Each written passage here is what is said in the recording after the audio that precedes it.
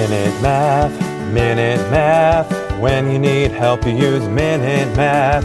Hi, I'm Sean Gannon, and this is Minute Math, and today we're learning about mixture word problems. So, if I was given this problem, how many milligrams of metal containing 45% nickel must be combined with 6 milligrams of pure nickel to form an alloy containing 78% nickel? So, we start with our first thing here. We have X milligrams. We don't know how much of metal containing, they said, is 45% nickel. So, whatever that total first thing, it contains 45% nickel. So multiply that as a decimal, 0.45.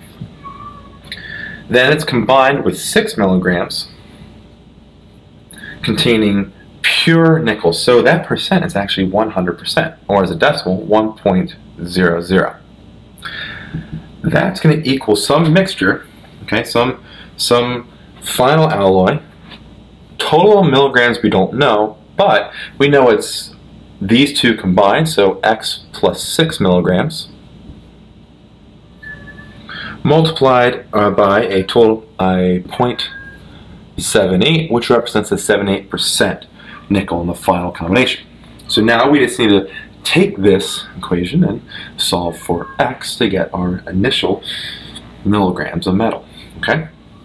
So let's kind of simplify this up here. This multiply first part, let's write it as 0.45 X plus 6 milligrams times 100, or sorry, not 100, 1 is 6, is equal to, now let's distribute 0.78 to both parts, so it is 0.78 X plus 6 times 0.78, which comes out to be 4.68.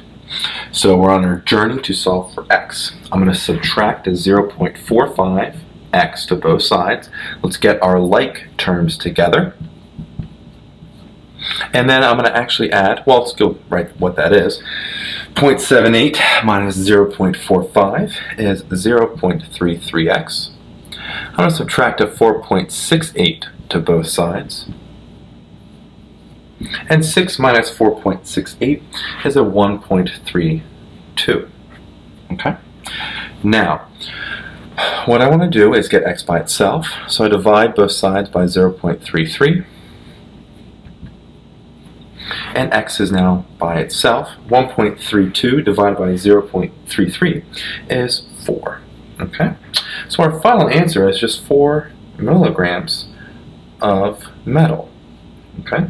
If we look back at the problem, they said how much milligrams of metal containing 45% nickel must be combined, right? The problem itself. So 4 milligrams of metal must be combined to our final alloy to contain 78% nickel at the end.